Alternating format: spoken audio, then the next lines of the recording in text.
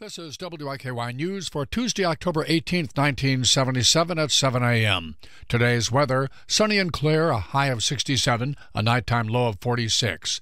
In local news, talk of annexation on the east side is being... What started out as a typical October day would suddenly change at 1:18 p.m. when a large blast rocked the east side and knocked out power to a large section of Evansville. The unexpected blast would kill one of Evansville's most successful and well-connected residents and leave many wondering who and why someone wanted him dead. Raymond John Ryan was born on January the 9th, 1904, in Watertown, Wisconsin. At an early age, Ryan found a love for gambling. Little did Ryan know that his love for gambling and taking risk would one day make him a millionaire. Ray Ryan landed in Evansville in the late 1930s. At that time, the regions of southwestern Indiana, southeastern Illinois, and western Kentucky were experiencing an oil boom. This boom brought many oil men, investors, and risk-takers like Ryan to the area. By the 1940s, Illinois was the nation's third largest oil-producing state. In the early days of the boom, Ryan took many risks on oil leases, often coming up empty-handed. However, after time, the oil drilling business dealt him a winning hand. Ray Ryan had finally found a large oil reserve in southern Illinois near the Wabash River, north of Crossville. Ryan Oil Company quickly became one of the most successful oil businesses in the Midwest. At its peak, the company owned properties in 15 states. The success of those companies was largely credited to Ray's charm and his willingness to take chances.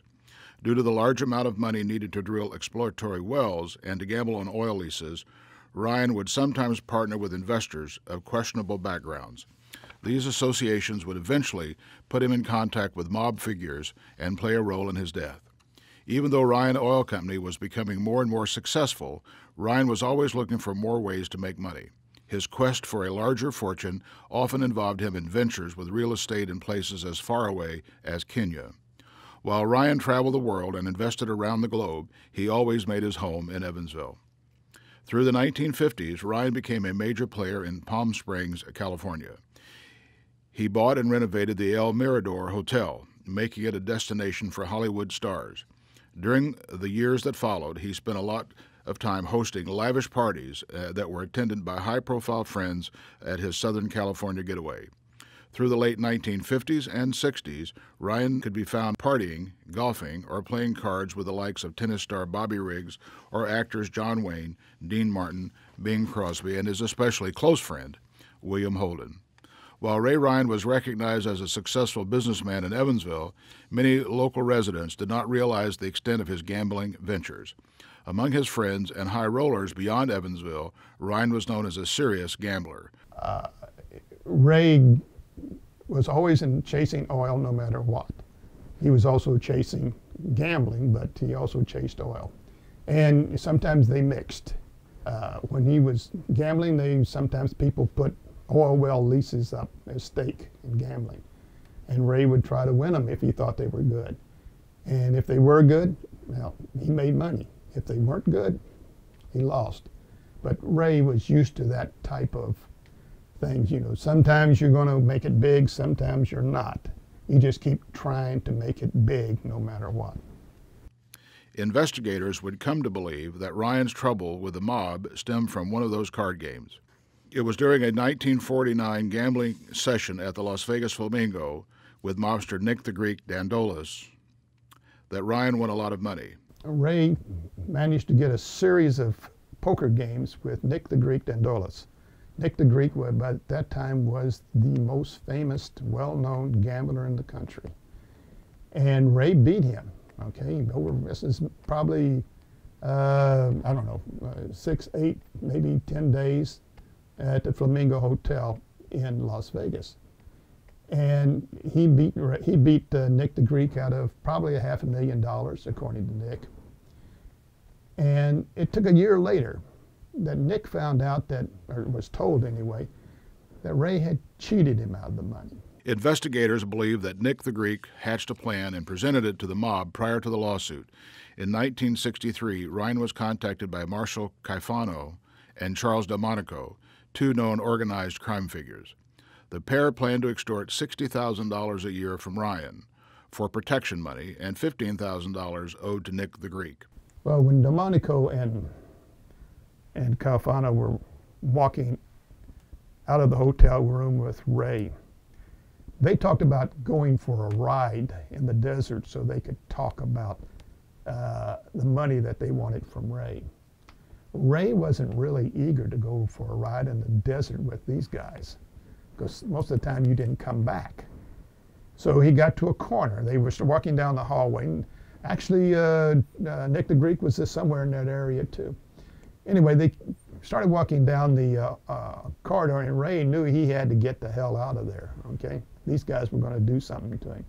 And there came, at that time, there came a bellboy with one of those rolling carts with luggage on it. And Ray jumped on one side of the cart away from Delmonico and Tureen, and Ray started running for the front desk. And he's saying, you know, shoot me in the back, that's the way you guys do it. And he runs to the front desk. And even though Ray knew Sam Giancana, who was the head of the outfit at that time in Chicago, they thought that they could get this and it would be an easy mark. It didn't work out that way. And Ryan, even though Giancana, Frank Costello, and other mob members told him not to go to the FBI, he did. He didn't realize that Califano was a real mean, violent street thug. With Ryan as a key witness, the FBI was able to charge Marshal Califano and Charles Delmonico with extortion. Ryan's testifying against the mobster sealed the conviction. Califano was given a 10-year prison sentence and Delmonico was given a 5-year prison sentence. Investigators believe that these events led to Ryan's murder. On October 18, 1977, Raymond John Ryan was murdered at the Olympia Health Spa just east of Green River Road. The murder resembled a mob-style hit because it had been planned and carried out with precision and accuracy. The murderers placed a bomb under the catalytic converter on the driver's side of Ryan's new Lincoln Continental Mark V. And the theory is that once he put the key in and turned it, that lit the blasting cap, sent a surge of electricity, and then the device then exploded. The car was completely destroyed. Pieces were spread all over the area. The blast was heard across of the east side of Evansville. Windows of nearby houses and buildings were shattered, and power was knocked out along Green River Road. Ryan's body was hardly burned. Most of his injuries and the cause of his death were the result of the shock wave of the bomb. The citizens of Evansville were shocked by the vicious murder of Ray Ryan. Many could not understand why anyone would want to murder a successful oil man. The people of Evansville were fascinated with the murder. The death and its pending investigation would continue to make headlines in the months and even years that followed. On October 20th, 1977, Raymond John Ryan's funeral was held at Fountain Terrace Funeral Home. The service lasted about 20 minutes and was attended by about 30 friends and family members, including movie star William Holden. The entrance of the funeral home was guarded by 2 uniformed Evansville police officers. Other city police officers, along with agents from various federal agencies, were also in the area watching who showed up. The jurisdiction of the investigation became a turf war between the FBI, ATF, and local law enforcement. Through combined efforts, the agencies handled thousands of tips and leads, many of which pointed to South Chicago mob. It is believed that Ryan's ties to organized crime groups were created through his gambling ventures. Regardless of what many believe, law enforcement officials were never able to compile enough evidence against any organization or person to charge them with the murder of Raymond John Ryan.